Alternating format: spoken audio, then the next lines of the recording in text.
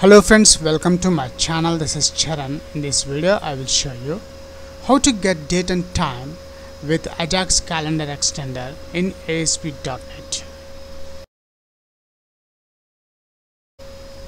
Now after I reload the browser, now I'm selecting the text box control. I'm selecting the date, the 19th April. Notice we got the date as well as the time. The current time is 12:11:46. See, 12:11:56 right now the current time is. That's it. If you are a first time visitor to my channel, please subscribe to get the latest updates. For this video tutorial I have created a new project. Notice in this webform1.aspx page contains a simple HTML code with some header tags h1, h2 and horizontal line. I'm using AJAX Calendar Extender, so first thing we require the script manager. So after the form tag, open toolbox. I'm minimizing the standard folder. I'm expanding the AJAX extensions. I'm adding the script manager. After adding the script manager, now after the horizontal line, I'm adding one text box control to display the date and time. Open toolbox. I'm expanding the standard folder. Come to the bottom, there is a text box control. Let's add that one. After that, I'm adding the AJAX Calendar Extender. Open toolbox again, and this time I'm selecting the AJAX toolbar, and there is a calendar extender here. Add that one. After adding the calendar extender, let's add the property target control ID is equals to the text box 1. And notice there is a registered directory is added when we are using the AJAX controls. That's it, we have done the designing part. Let's check the basic output, how it looks, the designing part on the browser, Google Chrome. And here we got the output of that code. And notice when I focus on the text box control, see I got the calendar extended control. So when I select any particular date, for example today's date is April 30, and notice we got the date only. But my aim is I want to get date and time in this text box control. For that I'm using JavaScript. Let's add the JavaScript. Stop debugging. In the header tags,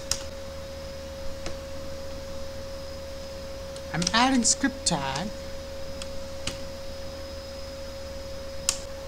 Now inside this script I'm adding function get date time. In this function I'm adding the object x. Let's declare a variable date select is equals to new date class. Date select is equals to x dot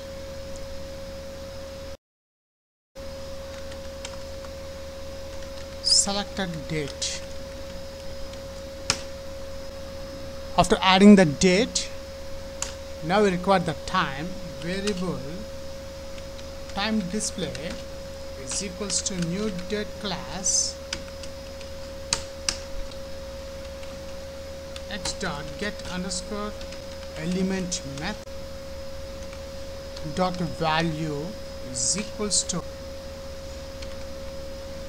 date select dot format. The format to display the date between double quotes dd capital mm and small yy plus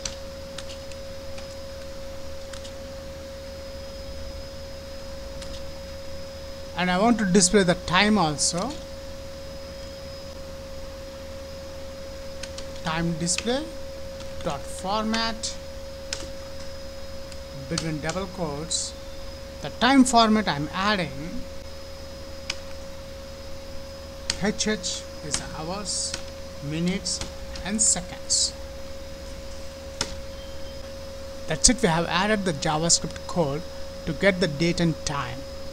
Now the final step is we need to add this function name in the AJAX Calendar Extender control on client date selection changed is equals to. I don't require this object. That's it, we have done the complete coding part. I'm reloading the browser link. Now, after I reload the browser, now I'm selecting the text box control. I'm selecting the date, the 19th April. Notice we got the date as well as the time. The current time is 12:11:46. See? 12:11:56 right now. The current time is. That's it.